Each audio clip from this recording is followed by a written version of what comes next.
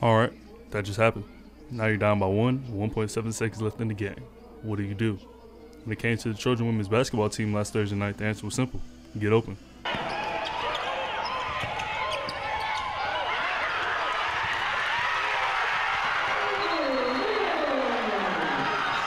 On this very goal, Amber Rivers shot the game-winning shot that solidified Troy's win tonight.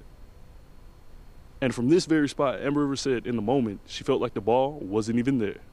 I didn't know I had the ball in my hands. I just kind of threw it up there. Troy women's basketball team was able to defeat the Jacksonville Dolphins 89-88 after a hard-fought game that saw several lead changes, including a few in the last 5 seconds of the game. Head coach Chandler Rigby says she feels that the win was unreal. It's still kind of unreal. I mean, I think y'all should send this into ESPN because we had 3 lead changes and 5 points scored in 2 seconds, I think, in maybe 2.5 seconds. That was unbelievable. She hit a NBA 3 with us in her face. I don't even think she could see the goal. She hit that. We got the timeout, advance the ball. I'm so glad they changed that rule, and just ran a play, and Amber got it with 1 second and scored it. Antonio Reese, Troy, TrojanVision Sports.